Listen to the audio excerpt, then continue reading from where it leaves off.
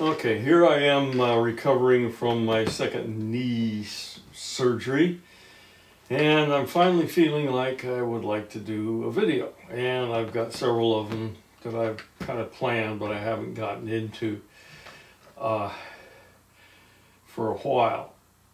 Okay. I went out and looked at a couple of my solar arrays and different days. Okay, the first day I took a look at the solar array that's mounted on the shop. That's a 412 pitch, and which turns out to be about a 33-degree angle. Okay, so that's what the angle of the solar panels are. And I noticed a lot of frost buildup on them. You know, this happens very commonly, you know, when there's frost. Anyway, there's a lot of frost buildup on them. Well, I've also got another couple of arrays that are at a 45-degree angle. I built those a little differently. They're ground mounts.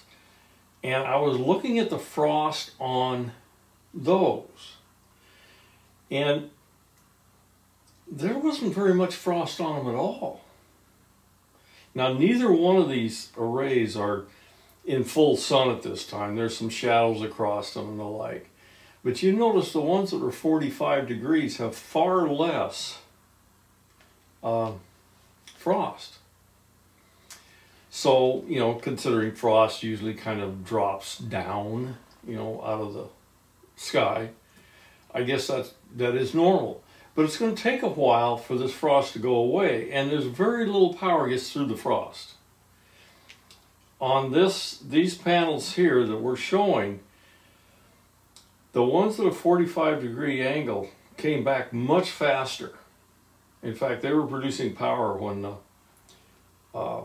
picture was taken.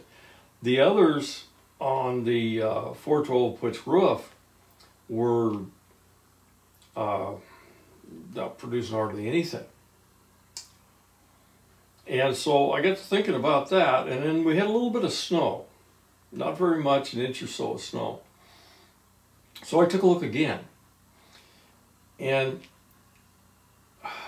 again, we come up with the same problem. With the roof-mounted ones, they are producing no power at all because they're completely covered by snow. The ones that are ground mounted, the snow's already coming off of them. You know, these pictures were done about the same time. And so here we're looking at the production of these things in the winter. You know, this is at we're at about 47 degrees north.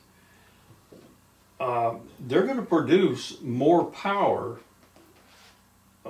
partly because, you know, the angle of the sun is down enough that they get a little bit more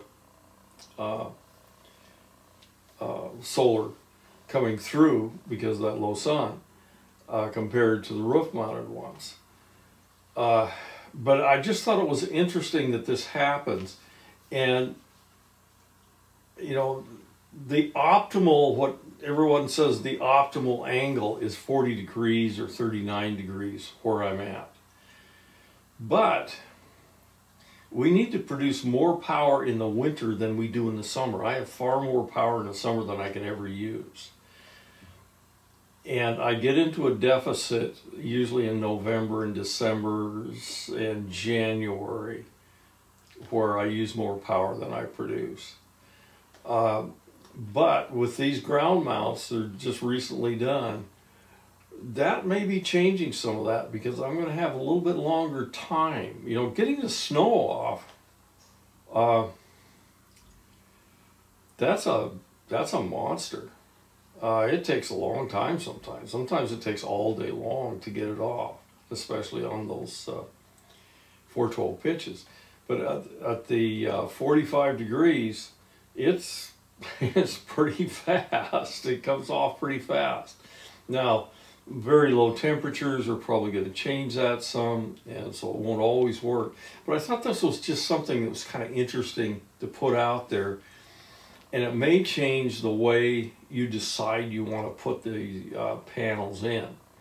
Because having panels that, some of the panels produce more power at different times during the day is always kind of good, as long as there's not too much of a deficit. So when you're thinking about these, and of course on a roof mount you can't change the angle. You can, but it's kind of a monster. But on a ground mount, you can have that angle whatever you want it to be. So there's another plus kind of going onto the ground mount solar. Just a little thing I thought I'd bring up, you know, that sometimes it makes a difference. And, you know, you don't even think about it when you're first starting out in this stuff, that these little things could make that much difference. And that's it on this one.